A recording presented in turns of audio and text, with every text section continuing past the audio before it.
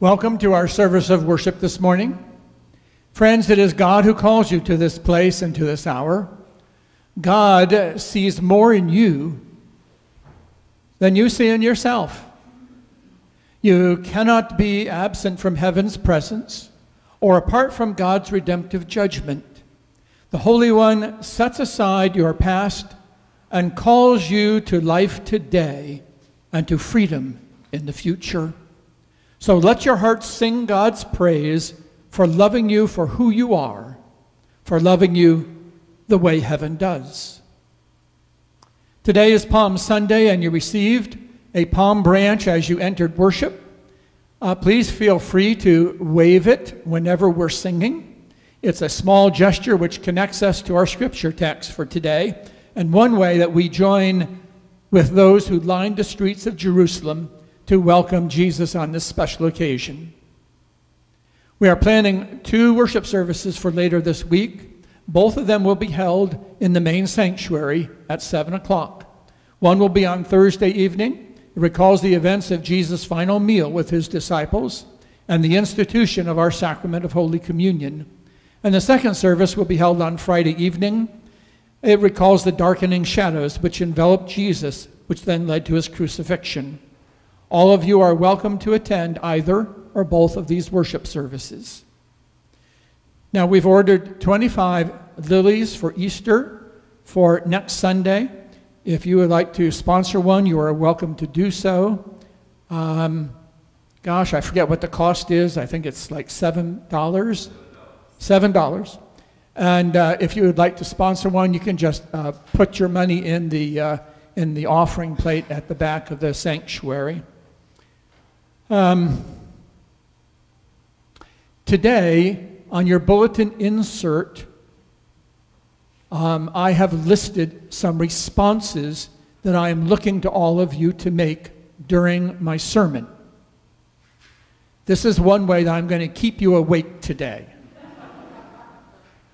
So, when you look at the bulletin insert, you will see there are 4 different times to respond.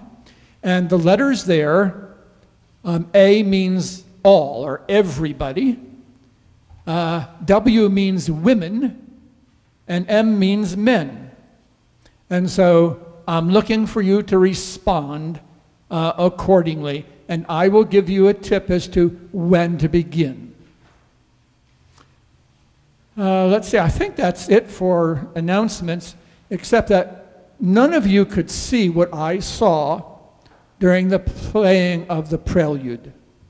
I watched our organist, Mary Louise, and she was really into the music she was playing this morning. And I knew this by the way she was bobbing her head. Mary Louise, good job. If you would please, let's direct our attention to the choir as they call us to worship.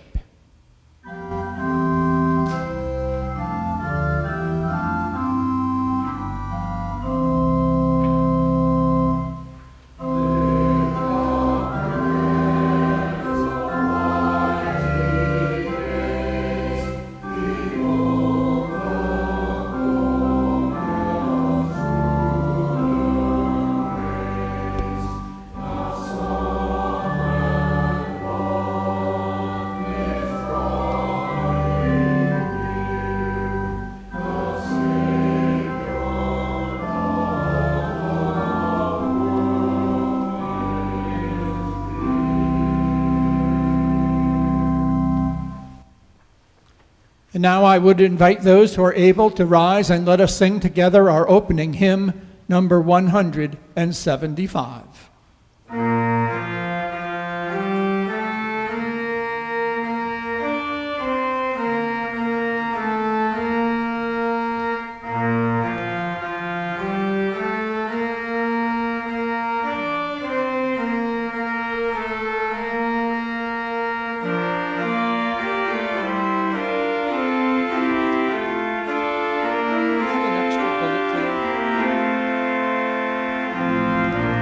Did we run out?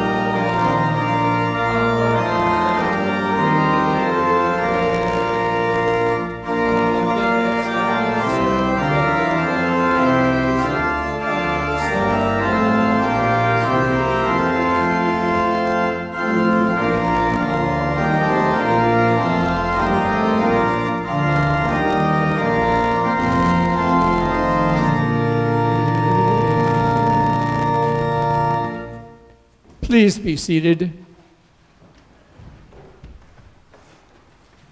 Recognizing that we are all very human and that we need and we stand in the need of God's grace and mercy and forgiveness, I invite us now to join together in offering our confession.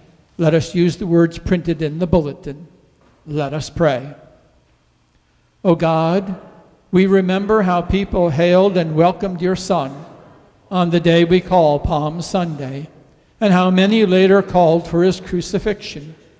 We confess that we feel a guilty, uneasy kinship with these people. We too lack solid, well-thought-out principles against which to test the challenges of our day. Remind us, O God, of the courage of Jesus, who set his face steadfastly toward Jerusalem, even though he knew the fate which awaited him there. For his sake, grant us renewal of your offer of mercy, unearned and undated. In his name we pray. Amen. Friends, Jesus Christ, who is the source of our salvation, died for our sins once for all, to put to death the trespasses in which we have been living, and to destroy the dominion of evil among us. Through Jesus Christ, we have been reconciled to God and made partners in a new covenant. God is compassionate and merciful, granting us clean hearts and new life in Jesus. So let us rejoice in this awareness and show forth our praise to our Creator. Let us now rise and sing together our Gloria Patri.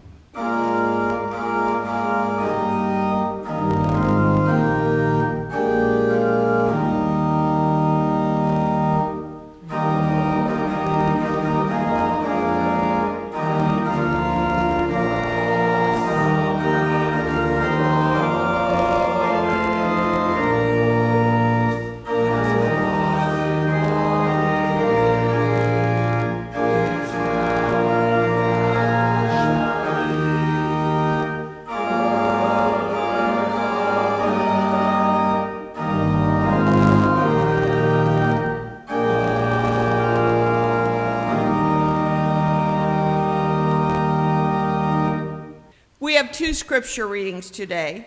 The first is from Psalms 118. So if you want to follow along in your bulletins or you want to get to Pew Bible, you can do that verses 1 through 2 and then 19 through 29. In fact, you may recognize some of these words from our liturgy between this scripture reading and the next. The second one will come from Mark 11, 1 through 11. And I realize they're printed in the bulletin, I know that. But I'm old school. And I'm reading it from the Bible, okay? You do as you choose. All right. So we're here at Psalm 118. We're going to go through 1 through 2. Goes like this. Give thanks to the Lord, for he is good. His love endures forever. Let Israel say, his love endures forever.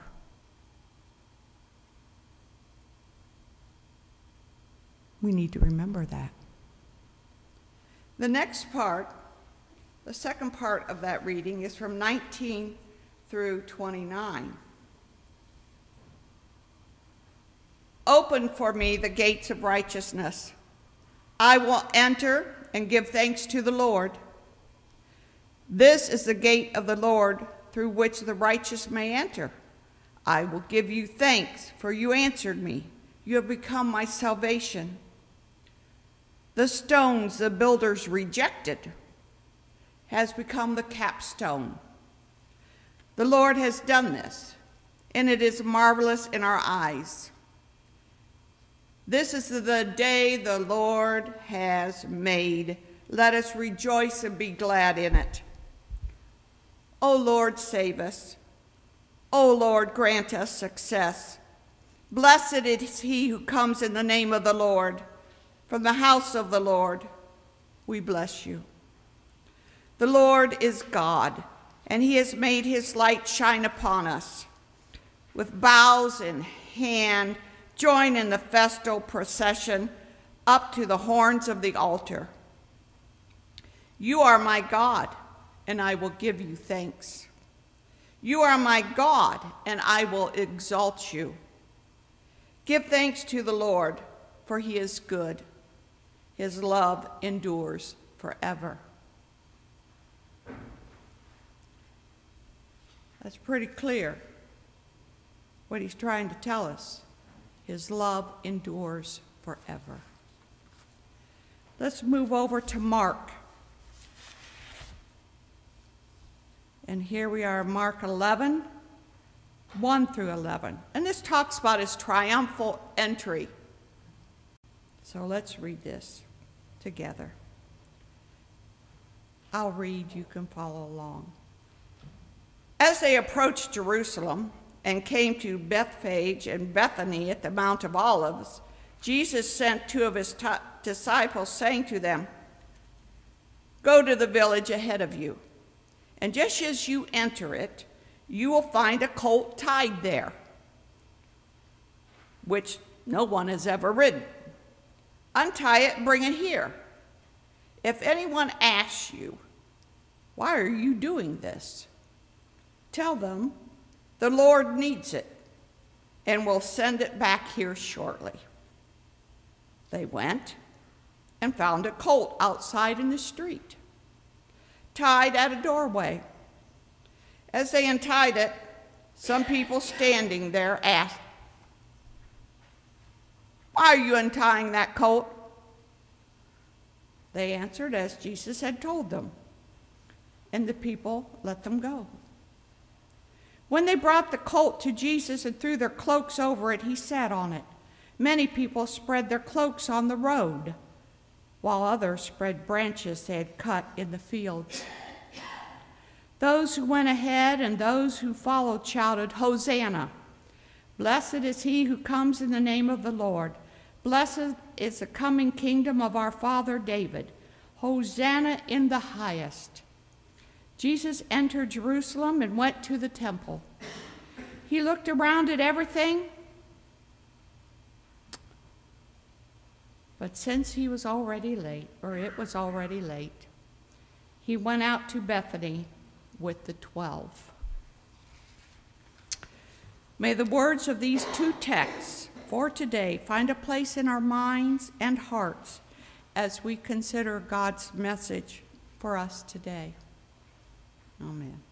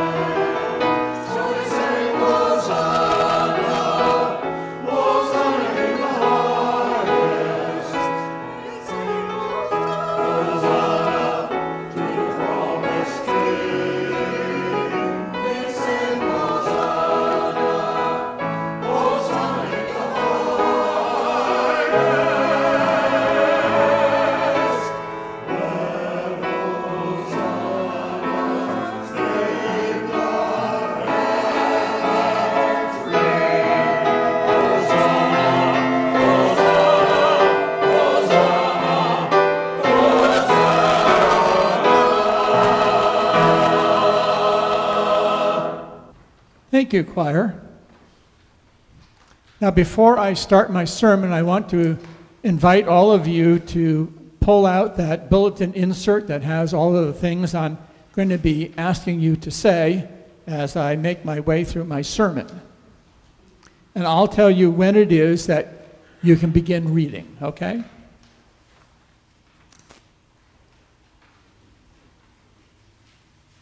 The streets of Jerusalem were crowded. Pilgrims from all over the known world had come to the capital city to participate in one of the greatest of the Jewish festivals, the Passover. This Jewish festival recounts how Moses and God met in the Sinai desert.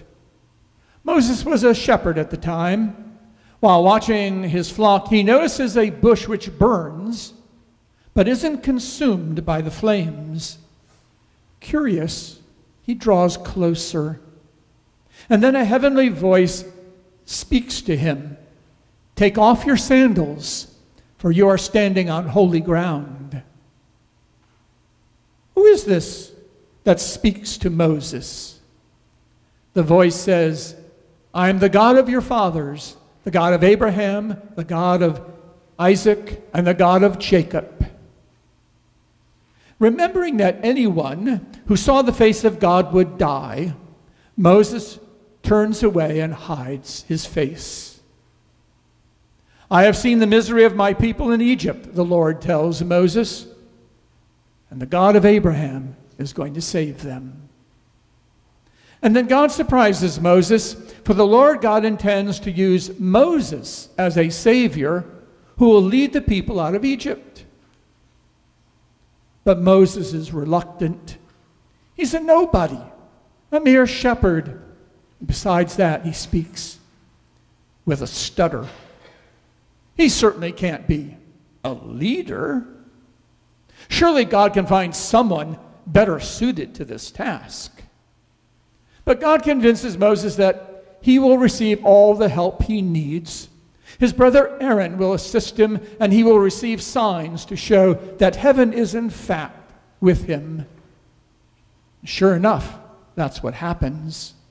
Moses receives a staff and the ability to change the staff into a snake and then back into a staff again. In order to convince Pharaoh to let the people go, Moses and his brother Aaron warn the Pharaoh of plague after plague, which will be visited upon Egypt by the Lord, the God of the Hebrews. Plagues of blood and frogs, and gnats and flies, a plague on Egypt's livestock, and other plagues, including boils and hail, locusts and darkness. None of these plagues, however, caused Pharaoh to change his mind and let the people go, until, that is, the 10th plague, which is visited on the firstborn throughout the land. In this plague, the angel of death will kill the firstborn among the humans and animals throughout Egypt. However, the angel of death will pass over the homes of all the firstborn among the Hebrew people. Now, on the night before their escape, God tells the Hebrew people to be ready at a moment's notice. They aren't even to add yeast to their flour. They will eat their bread unleavened, what we today call matzah. And then in the morning, after all the firstborn of the Egyptians have been killed and all of Pharaoh's people are in mourning, Pharaoh finally releases the Hebrew people. And under the direction of Moses, the people leave Egypt. Their exodus is from a life of slavery to a life of freedom. However, Pharaoh later regrets his decision and sends his chariots after the Hebrews. In order to escape this threat, Moses parts the waters of the Red Sea so the people can pass through on dry ground. Unfortunately for the Egyptian army, which was breathing down the necks of the Hebrew people, the sea waters flood back into the seabed once the Hebrews are safely across, and all the soldiers drowned. Moses then leads the people to Mount Sinai in the desert, where the people receive 10 commandments.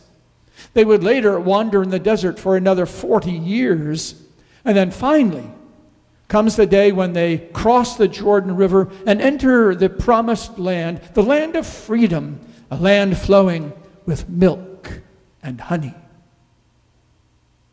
The Hebrew people, looking back at that evening, the evening before the people left Egypt, that evening would forever after be a special day, a day of remembrance. For on the evening of their departure from Egypt, the angel of death passed over the homes of the Hebrew people, permitting their firstborn to live, while destroying the firstborn among the Egyptians, including the livestock in their stables, the flocks in their fields, right down to their pets. That is what convinced Pharaoh to let the people go. And from that time on, every year the Hebrew people celebrate this event, remembering how the angel of death passed over the firstborn among us without striking them dead. They called it Passover because the angel of death passed over the firstborn. They still call it Passover. Now, in the time of Jesus, Jewish pilgrims from all around the Mediterranean world came to Jerusalem to celebrate this festival of freedom. It would be for them like the 4th of July is for us Americans. Jewish pilgrims came from Egypt and Rome and Arabia, from the island of Crete and from Greece, and from what we today call the nation of Turkey. The streets of Jerusalem were shoulder to shoulder with people. The population swelled. Scholars estimate that the population of Jerusalem at that time may have been 50 to 60,000 residents. But with the influx of these pilgrims, the population may have soared to perhaps as many as 300,000 to 450,000, 6 to 9 times the city's usual population. Now, Jesus arrived in Jerusalem at the start of the week-long celebration of Passover, which culminated in what is called the Seder meal. In Jerusalem, he would confront the principalities and powers of this world. In preparation, he sends a couple of his disciples to find a colt which has never been ridden before.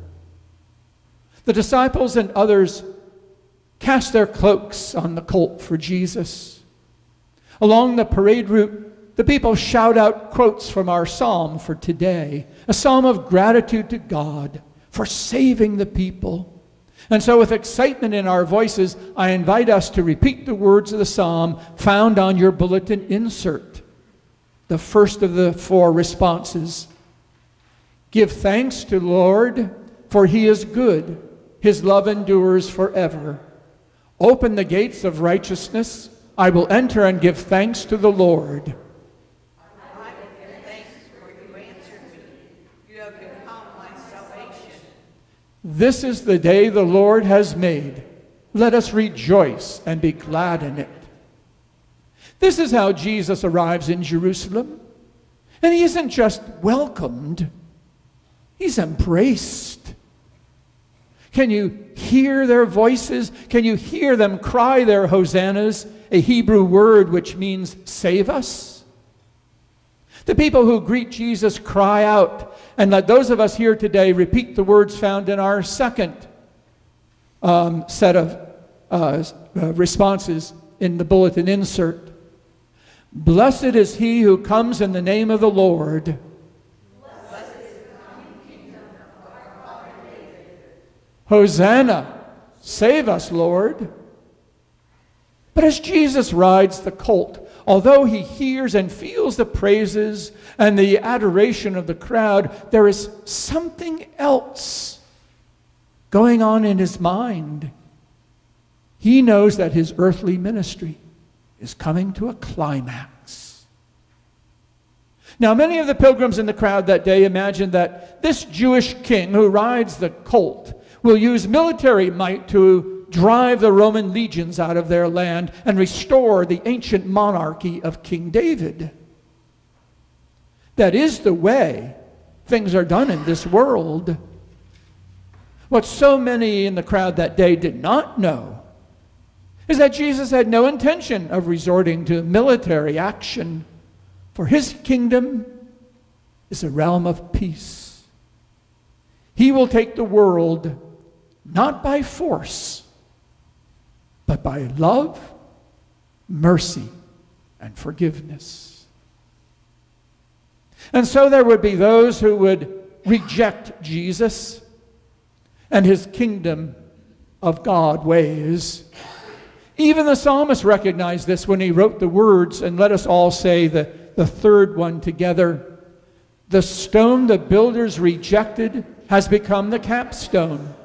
The Lord has done this, and is marvelous in our eyes. But too soon the parade is over. Since it is late in the day, Jesus and his disciples withdraw to the community of Bethany, to the east of Jerusalem, where the home of some of his closest friends is located, the home of Lazarus and Martha and Mary.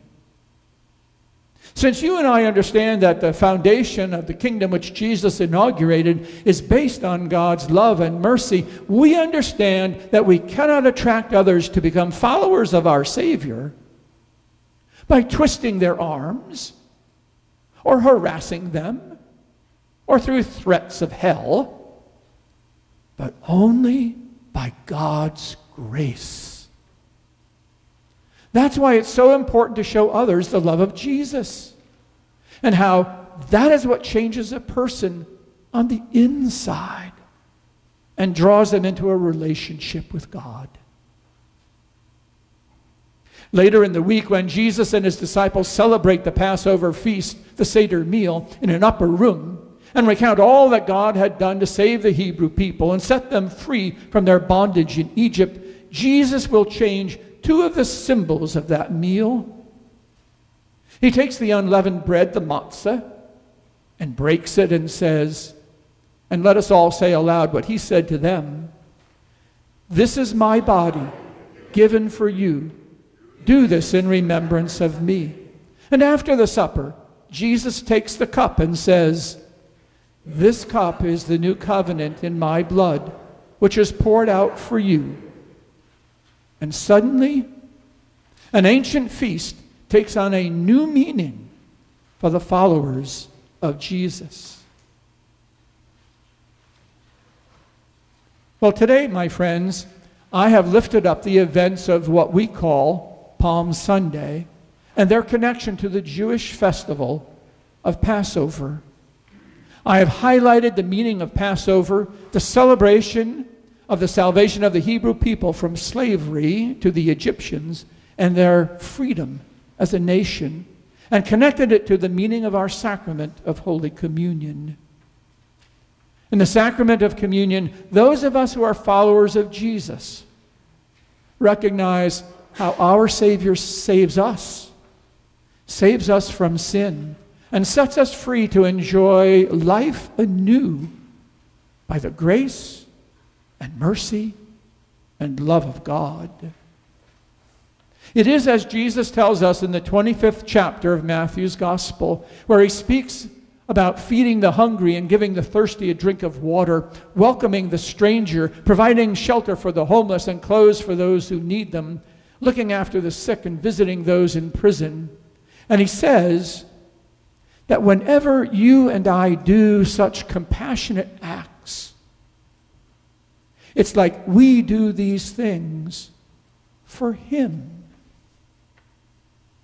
And as often as others see these things in how you and I live and move and have our being in this world, through our deeds of compassion, others will be drawn by what they see in us. In a very real way, this is how you and I lay our palms before Jesus, who rides into our lives on a colt. And this, my friends, this is our calling in life. Amen.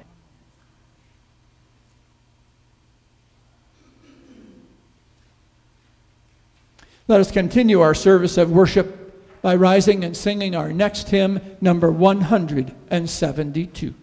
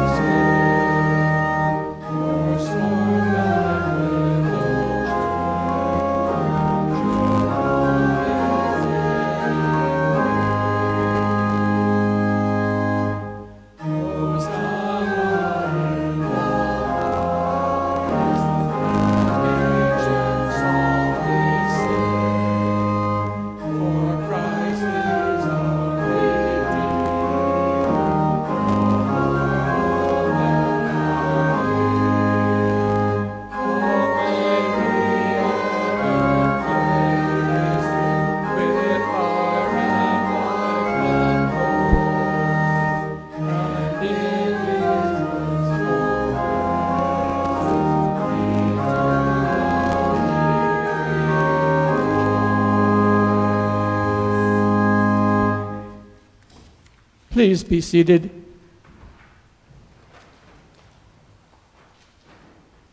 As we come to this time of prayer in our service of worship, I'd like to lift up any prayer requests that any of you might have.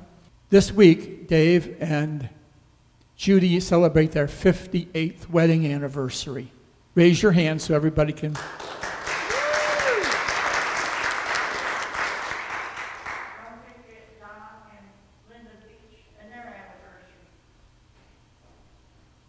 And which one are you celebrating?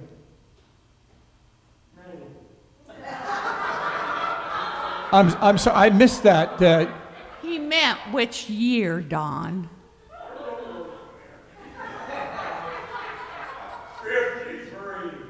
53. Woohoo! Well, congratulations to both couples. Any other prayer requests? If not, let us join our hearts and our minds together in a time of prayer. Let us pray.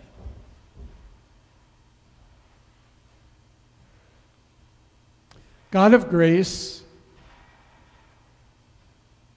we gather this Sunday remembering Jesus' last week on this earth.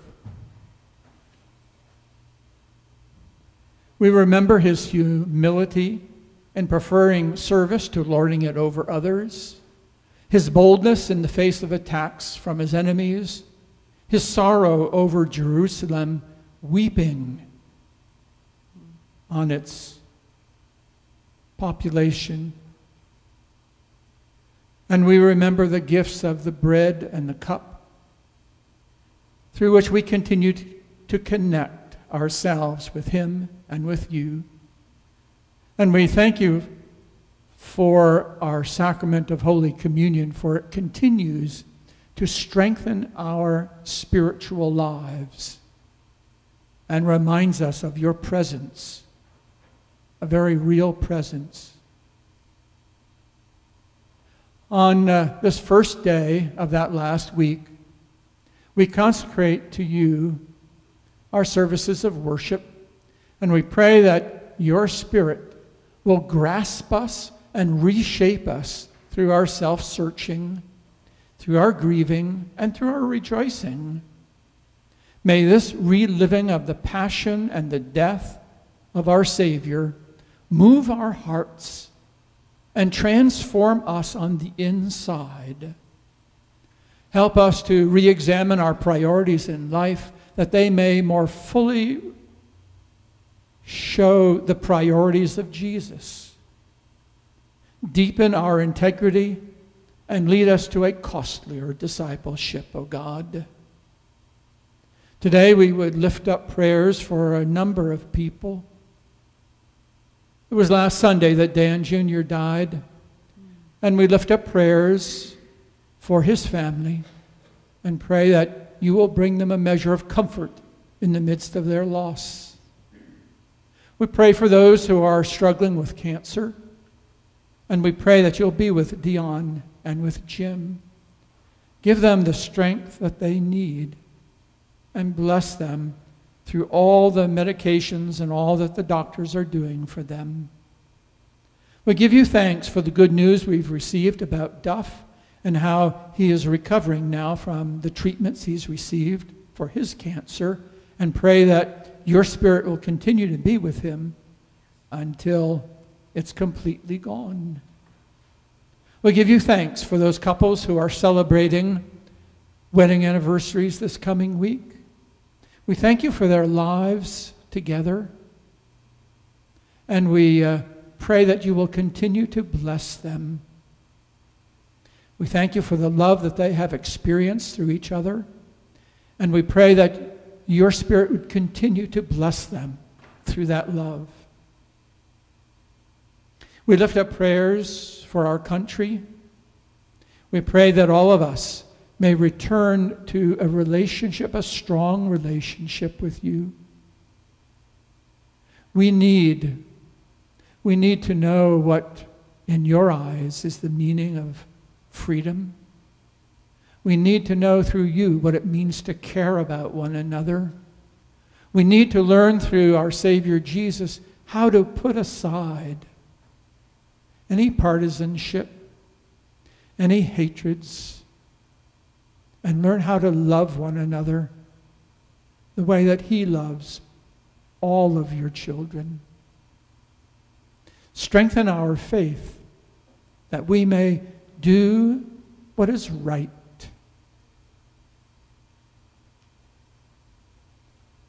We lift up prayers for the President of these United States of America and for the leaders of all the nations all around the world. We pray that your Spirit will guide them into peace with justice. And now, in the silence of these moments, we lift to you our own thoughts and prayers and petitions.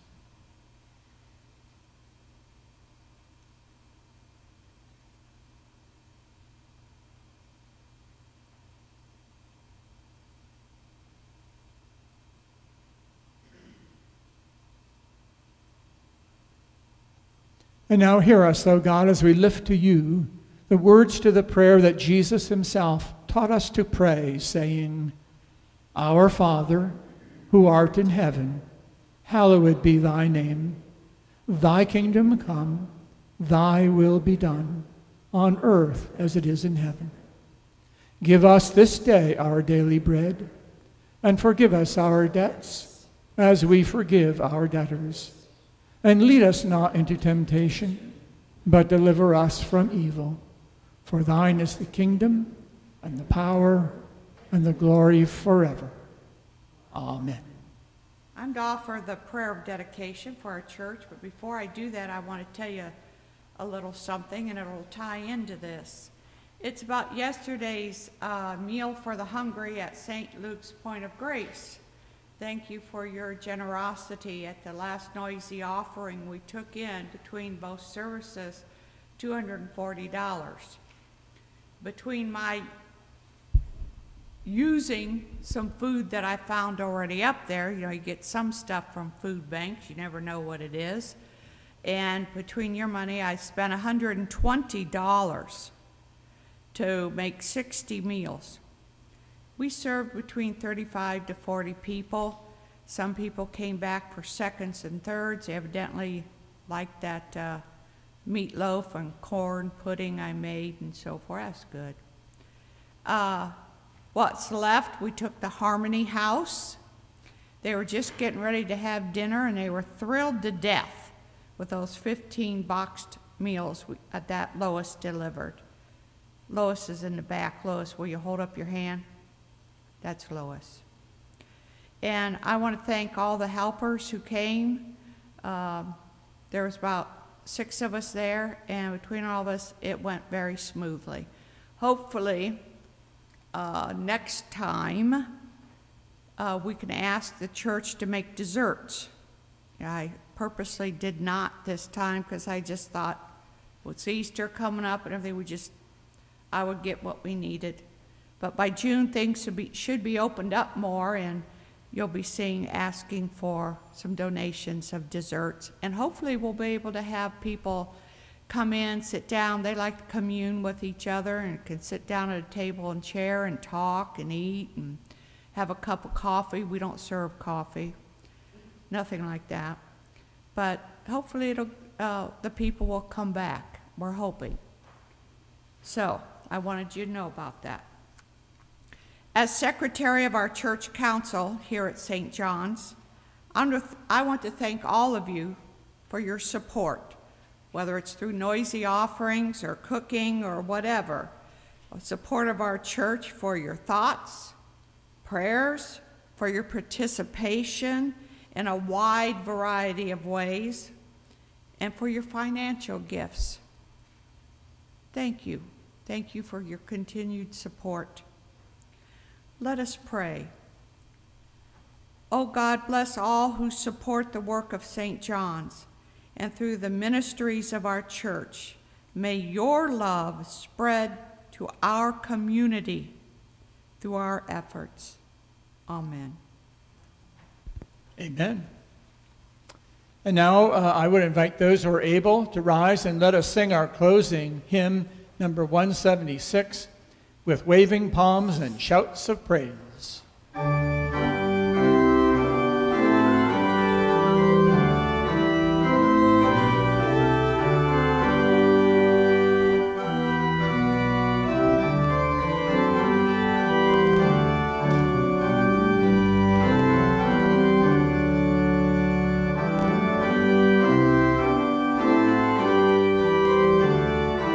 Wave those palms. Come on.